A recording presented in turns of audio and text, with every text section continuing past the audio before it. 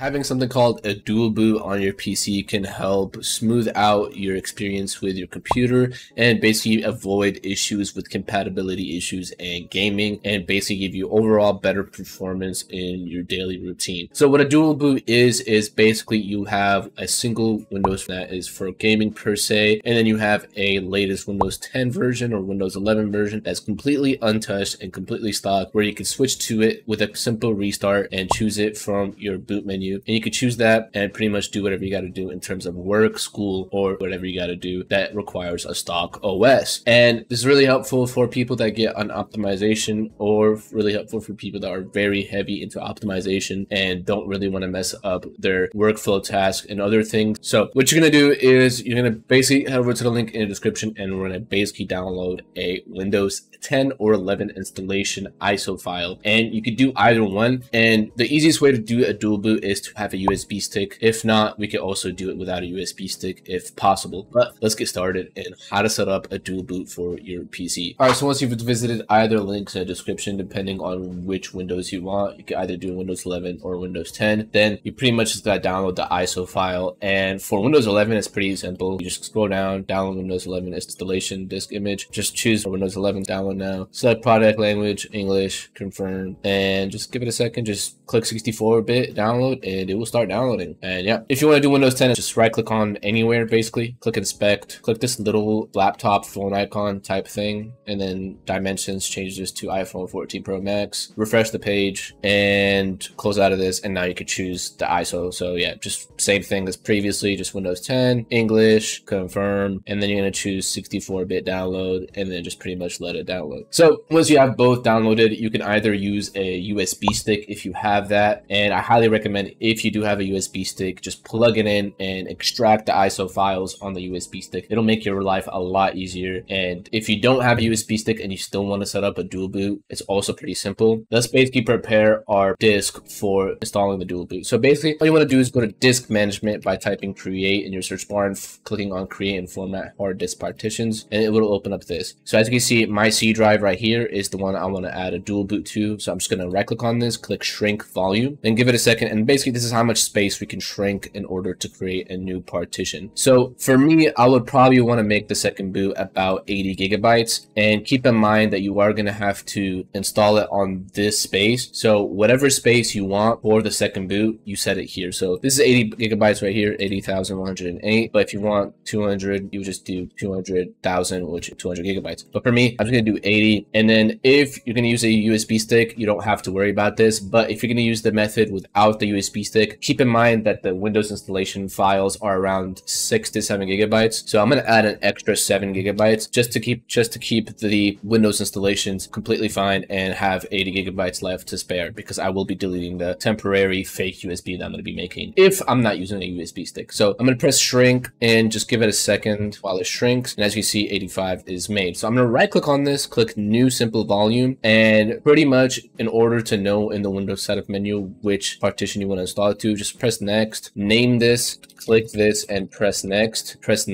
and finish. And then whenever you boot into your USB stick, if you're going to use a USB stick, and go to the custom inside the Windows setup instead of upgrade, you're going to find this partition called click this and press next. Literally just do what it says, just click it and then press next, and there you go, your dual boot is done, and you can pretty much just use your Windows as normal, restart between either dual boots, and you're pretty much good to go. That's if you're using a USB stick. Now let's just say you are using a fake USB, which is what I'm going to show in this video. I'm going to right click on this, new simple volume, next. I'm going to make this 7 gigabytes and then press next. I'm going to label this fake USB, press next, press finish, and as you can see, it will be called this, so fake USB. And this is basically where we're going to put our Windows installation files into if you don't have a USB stick. So basically, you're going to find your Windows files that you downloaded from the either links in the description that I showed earlier. So once you have found the Windows 10 or Windows 11 file, you're basically just going to right click on this, click extract files, and then click this little ... on WinRAR or on 7-zip, and then you're going to find your fake USB by clicking on this PC, fake USB, just press OK,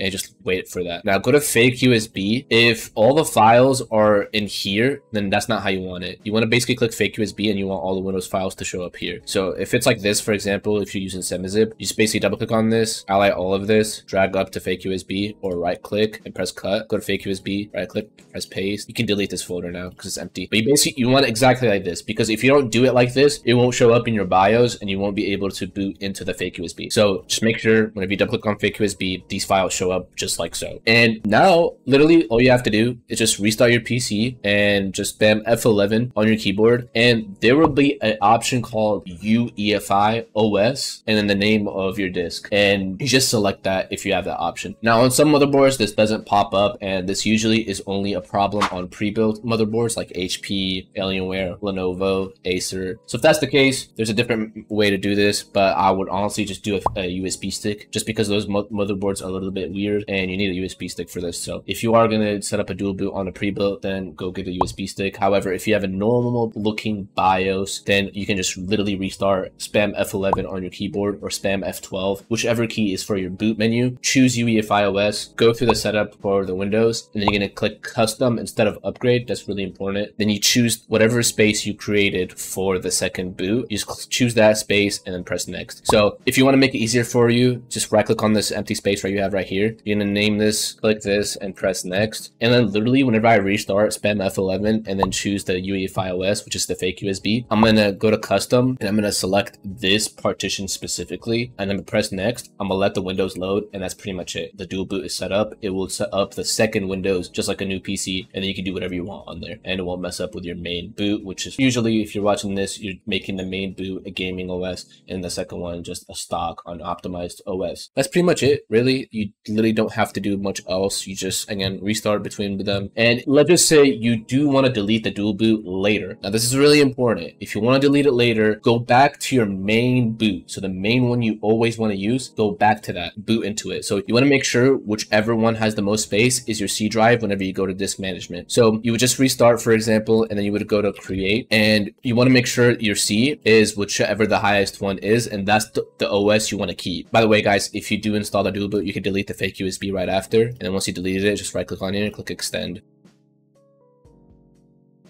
Let's just say you want to delete the dual boot and you don't want it anymore. Just right click on this. It's going to be called this or whatever the other Windows is. So just make sure your C drive is the one with the highest space, which is going to be the one on the left. It's always going to be the one on the left, never the one on the right. Always the one to the left. You're going to right click on this, delete, and then just right click on the C drive, click extend, next, finish, just so you can get your space back into the main drive. And that's literally it. Your dual boot is now, it's gone. You don't need it anymore if you do that. And just repeat the process if you want to add it back again. So it's pretty simple, pretty self-explanatory on how to do this, and it should save a lot of you headaches. But yeah, that's pretty much it. You literally don't have to do much else. You could just pretty much use your computer normally. If you want to restart and go choose the other OS, you can just do that real quickly and do that. But anyways, guys, hope you guys enjoyed. Hope you guys found this helpful. Leave a like, subscribe, and I'll see you guys in the next one. Peace out.